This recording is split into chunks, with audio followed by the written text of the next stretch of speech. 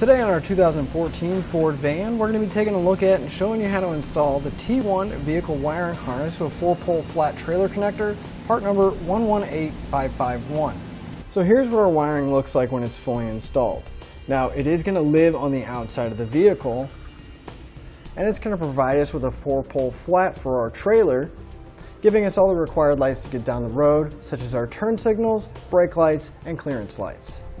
Now as far as the installation goes, it's going to be pretty straightforward. There's going to be a few connections behind the taillights we're going to have to make, and then we're going to have to run a line of wire up to the battery. Now that we've seen what it looks like when we're done, let's show you how we get it installed. To begin our installation, we're going to need to remove our taillights, and we're going to have 4 fasteners holding them in place. I'm going to be using a T15 Torx bit to remove those.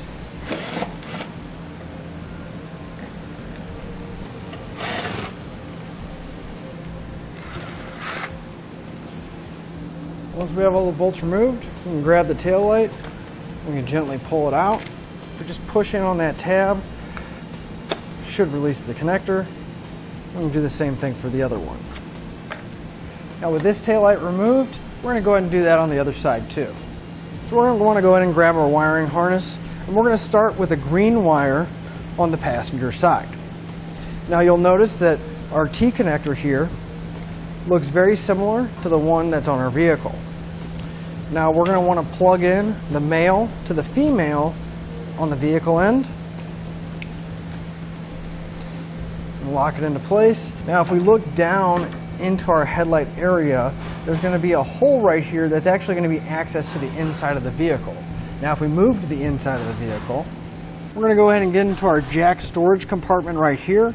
So we can go ahead and open up this compartment. I'm going to set this panel aside. So right behind our jack, just to the back of the vehicle, this is where that hole going out to the taillight is going to be. So I'm going to reach in from the outside and feed my yellow wire and my 4-pole wire through this hole. Just want to feed in a little bit, and we can go back in and grab it.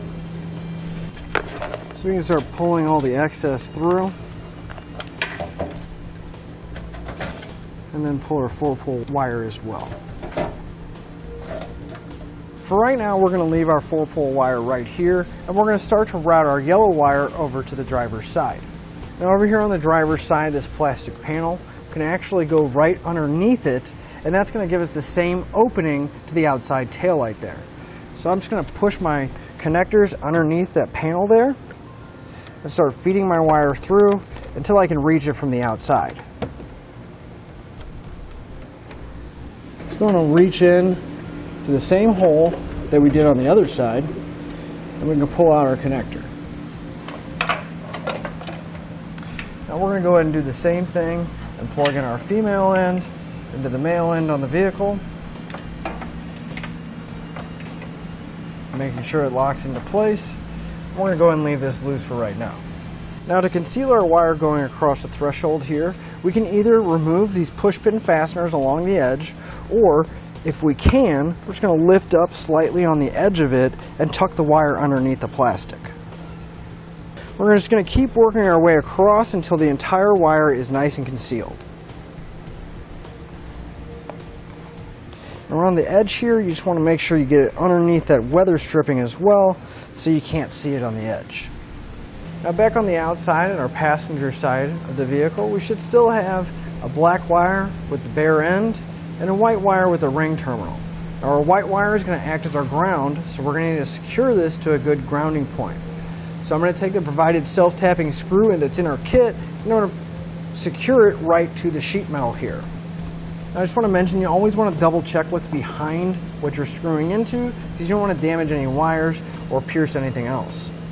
So I'm going to be using a 1/4-inch nut driver to secure it into the sheet metal.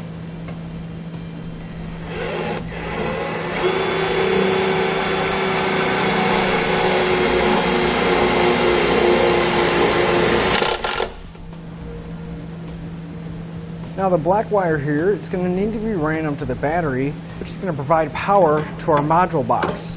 Now they do provide us with a pretty good length of wire, so we're going to need to strip back one end and connect it to this wire here.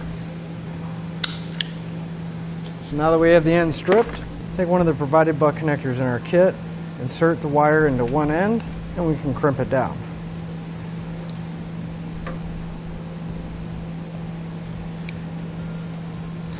And we can take the other end of the wire we just stripped back and insert it to the other end of the butt connector and crimp it in place.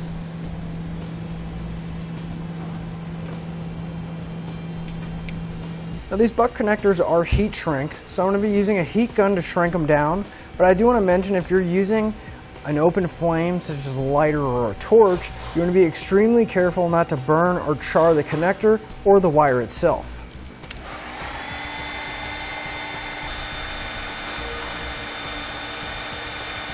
We're going to want to take the free end of that black wire we just connected.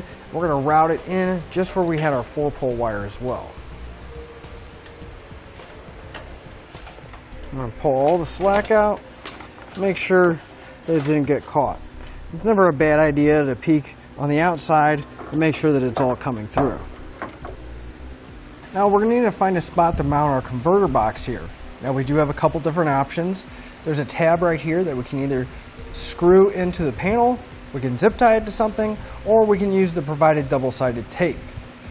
In our application we're going to be using the tape, so I took some alcohol and a paper towel, and I'm just going to rub the inside of where I'm going to mount the box so it's nice and clean. And right inside the taillight area, just towards the center, will be a good spot because we know it's going to be out of the way, but there's still plenty of room. So we can take our double-sided tape, we're going to take one end of the backing off, I'm going to apply it directly to the module. And we're going to push pretty firmly to make sure that glue sticks nice and good. Then we can peel off the other backing. And once we get it into where we want it, give it a nice little push to make sure it adheres. On the inside of the vehicle, we should have our black charge wire and our 4-pole wire. Now we're going to need to get both of these to the outside of the vehicle. So if we lift up the carpet right here by our jack, we're going to find a grommet right here just towards the inside of the jack there. So we can actually pull out the grommet, and we'll start with our 4-pole wire. Now I do want to mention this is going to be an extremely tight fit, but it will fit. And once we have it through, we'll drop the rest of it down. Then we can take our black wire and feed that down as well. Now with the grommet here, because we're not going to be able to put it back with the wires in place, I'm actually going to cut a slit so that I can have my wires in the center of it, and we can still put the grommet back. We can slide our wires to the inside, then we can push our grommet back into place. And just to help to seal everything up, I'm going to take a little bit of silicone and put it around the cut and fill up that hole so it doesn't leak. Now if you need some silicone, you can pick some up on our website using part number LT37467. I'm just going to fill up the hole, and then I have a little slice that I made in there. With all of our connections made inside, we can go and put the panel back in place.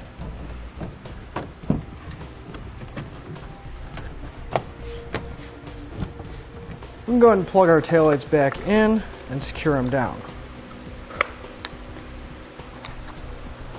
Making sure everything locks in place. And tuck the excess wires into the socket. Then we can start replacing our hardware. Now that we have this one in, we can put the other taillight in as well. Now our 4-pole wire, I'm going to take and I'm actually going to go over the frame here. And I'm going to route it towards the center of my hitch. Just going to attach it to the hitch using the dust cover for now, and we'll come back and tie up the wires later. Now as I mentioned before, we are going to have to run this black wire up to the battery. Now everybody's going to do it a little bit differently. Just want to mention you want to stay away from any moving parts like suspension or any heat sources like the exhaust. So I'm going to go ahead and run this, and when I get done I'll show you how I routed my wire. So my charge wire came down right here, and I put a zip tie to my 4-pole, and I ran it across to the driver's side. And I actually ran it over my spare tire cover. Went over this cross member. Then I came down right by the fuel tank here. I put it behind this cover underneath, following it down.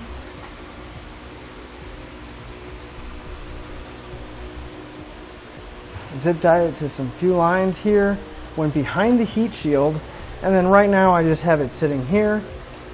Now we need to move up to the top, and I'll show you how we're going to get our wire up to our battery. Now in order to get the wire up, I'm going to take a piece of airline tube that I had laying around, and you can use whatever you have available, even if it's just a coat hanger, something that's just going to keep its shape when you start pushing through. So I'm going to feed my airline tube down through the engine bay until I can meet up with that wire down below. So here's where my airline tube dropped down. So I'm going to take the end of my wire here. I'm actually going to put it into my airline tube just a bit. I'm going to take a little bit of electrical tape and secure it so when I start pulling it doesn't fall out. Now we can go back up top and pull our wire through.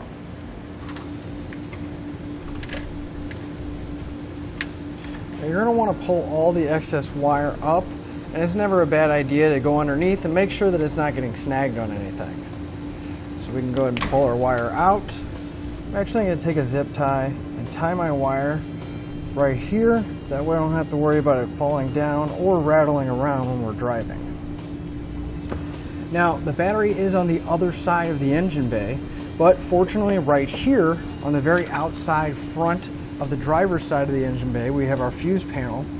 So if we come to these two clips, we can release them, open up the cover, and we'll have a 12-volt power source right here. Now before we hook up our wire, we're going to need to put our fuse holder in place because it is a fuse protected circuit. Now it's one big loop, so I'm just going to cut this directly in half, and we're going to strip back both ends.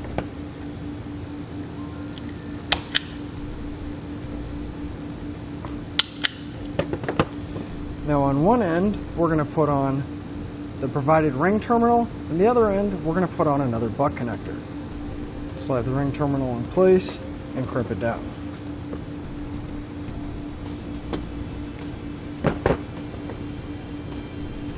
The other end, you take one of our heat shrink butt connectors and crimp it in place. Now we can take the end of our black wire, strip it back, and it's going to be going into that butt connector.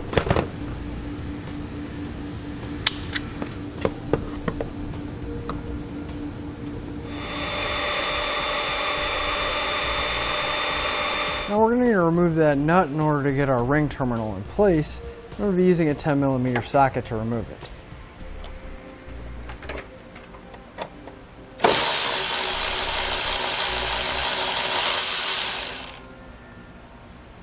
The nut removed, we can slide the ring terminal in place and then retighten that nut.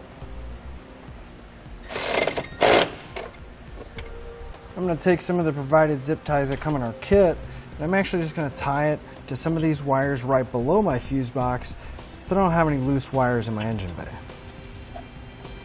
Finally, we can take the 15-amp fuse that comes in our kit, put it in the fuse holder.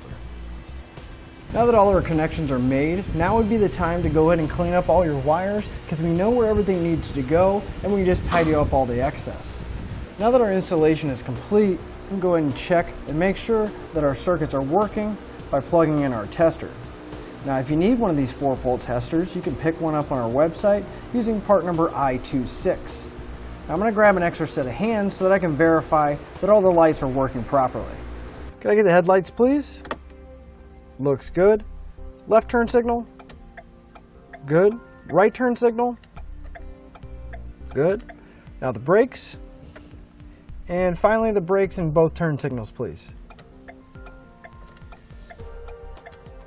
With everything looking good, we're ready to hit the road. And that'll finish up our look at the Tekonsha T1 vehicle wiring harness with 4-pole flat trailer connector, part number 118551 on our 2014 Ford van. Thanks for watching, and click the link in our description below to shop, learn more, or visit us at etrailer.com. And leave us a comment if you have any questions.